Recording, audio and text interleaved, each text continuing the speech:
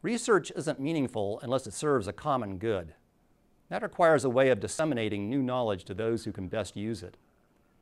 In the early days, each experiment station maintained a model demonstration farm, and farmers were brought to campus to see the latest in farm technology and the best management techniques.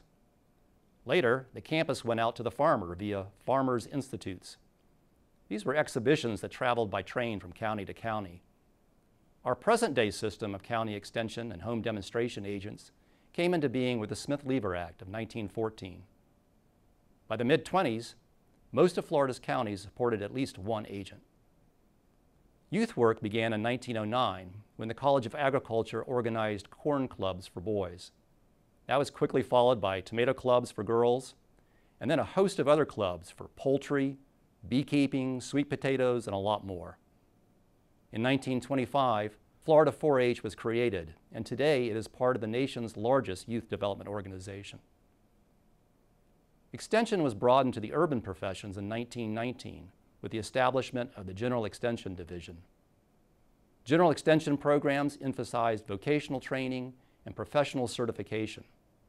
There were extension classes for doctors as well as plumbers and auto mechanics. The University of Florida managed the program until 1966, when responsibilities for continuing education were divvied up among the state universities. Today, the University of Florida is responsible for environmental and sustainability training,